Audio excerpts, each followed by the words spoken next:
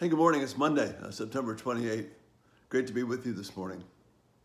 This week, I want to talk about the battle for your mind, for your thoughts, for your desires. Colossians chapter 2, verse 8 gives us this very strong warning. See to it that no one takes you captive through the hollow and deceptive philosophies of this world, but rather these things depend upon basic human traditions. But don't be taken captive by hollow and deceptive philosophies.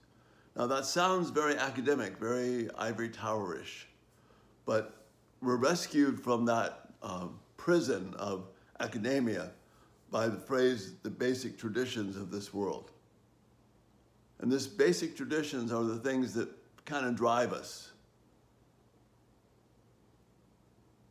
And the Bible rescues us again from the academic thought by using things like bread, water, to focus in on what truth of God is like. So Jesus quotes Deuteronomy chapter 8, verse 3, where we are told, man does not live by bread alone, but by every word that proceeds from the mouth of the Father. Jesus is the water of life. He's the bread of life. Anything else moves us away, and that's where these hollow and deceptive traditions come from, because they want us to think that something else other than Christ is the water for our life and for our hearts and the bread for our hungry, thirsty souls. Because we are longing people. We have people with deep desires. But again, the Proverbs comes to us and says, anything you desire cannot begin to compare with the wisdom of God. And the wisdom of God is founded on these basic things of the water and bread of life, things that we can understand. We are encouraged to lie down in green pastures.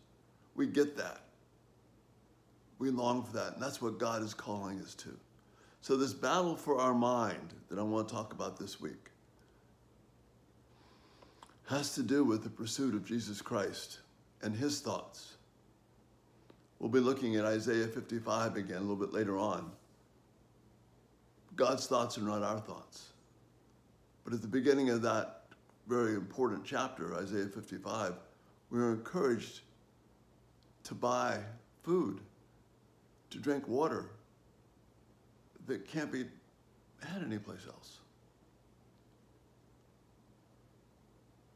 So what Paul is warning against in Colossians is don't accept anything other than the word of Christ to determine what life is worth living for.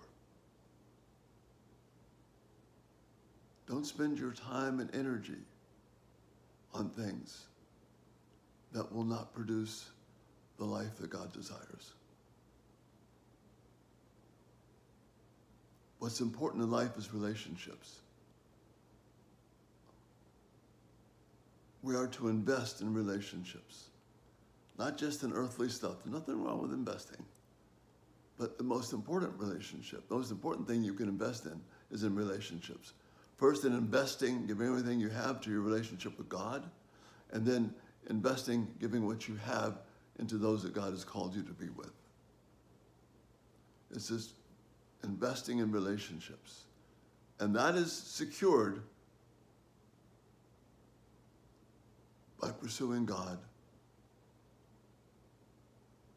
by eating his food, being fed by his water. Otherwise, we'll be taken captive. And the things that we really long for, the things that are really important, we'll see them slipping away because we have pursued something else other than the love of God. And this is worked out in how we relate to God and to each other. And these deceptive philosophies that Paul's warning us against try and tell us that what's important is not investment in relationship with God and others, but investment in your own well-being, your own personal security. That's what Paul's wording is about.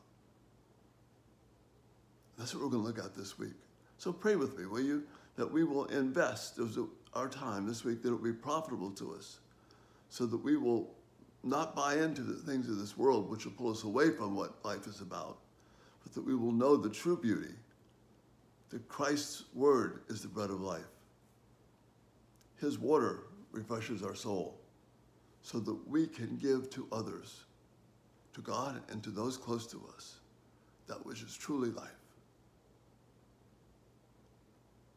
So pray with me this week about this, because these are important things. This is the true battle for the mind. So we'll be back tonight. The Lord bless you again. Thanks so much for tuning in. Have a great day. Bye-bye.